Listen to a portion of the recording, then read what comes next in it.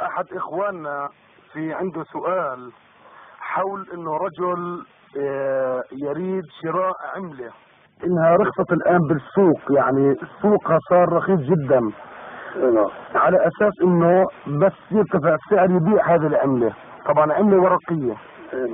فهل يجوز ذلك؟ لا أرى جواز ذلك. ما دليل ذلك استاذنا؟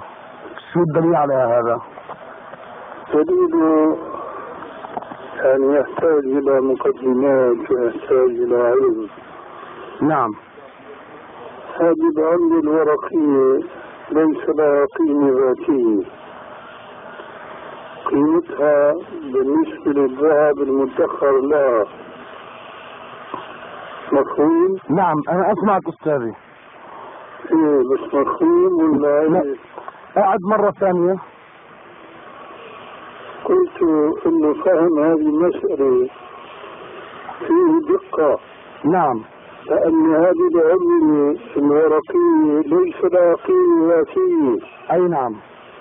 يعني الورق الأبيض السابع تنتفع منه أكثر من هذا الورق المطبوع. أي نعم. لكن قيمتها اعتبارية. أي نعم. نعم فهمت الآن. تختلف القيمة باختلاف البلاد والدول. نعم. فورقة مثلا أصغر من أخرى بتكون قيمتها أغلى من الأخرى. واضح؟ واضح. طيب إذا هذه قيمتها اعتبارية، وقيمتها بالنسبة للذهب المدخر لها. أي نعم.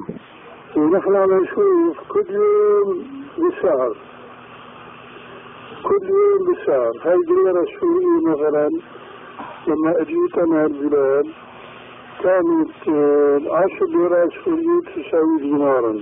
أي نعم. هلا تساوي ربع دينار. الله أكبر. إيه.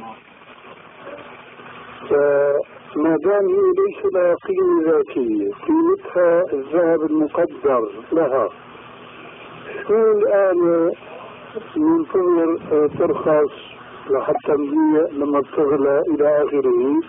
كأننا نبيع الذهب بالذهب. أي نعم. وبيع الذهب بالذهب لا يجوز إلا على التساوي مثل بمثل.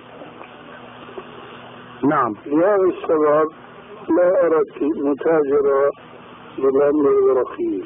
جزاك الله خير يا أستاذي. وإياك إن شاء الله. أستاذي الذي